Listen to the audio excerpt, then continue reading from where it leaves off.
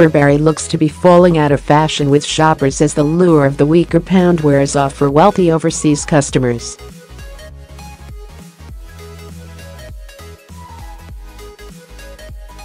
The British fashion house stood firm on plans to focus more on luxury goods, as it revealed group revenue fell by 2% in the final 3 months of 2017.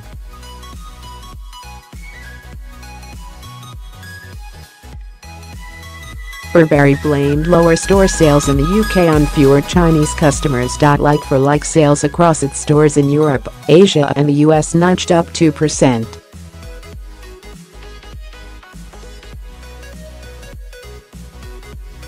It said customers were spending less on expensive items like coats, which sell for up to £6,000 online, and opting for cheaper goods like t-shirts for £95 and small leather products.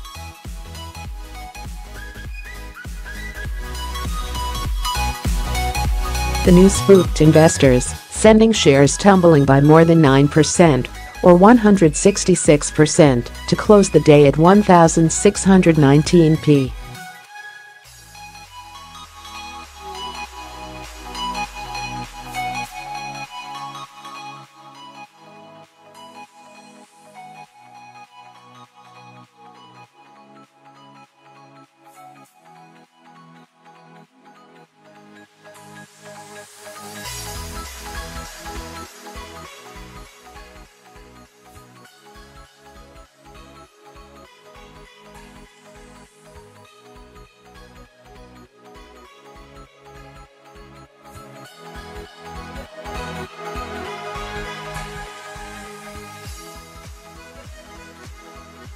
Gobbetti insisted that Burberry was making good progress. "We are building on strong foundations and are fully focused on the successful delivery of our multi-year plan to position Burberry firmly in luxury and deliver long-term sustainable value," he said.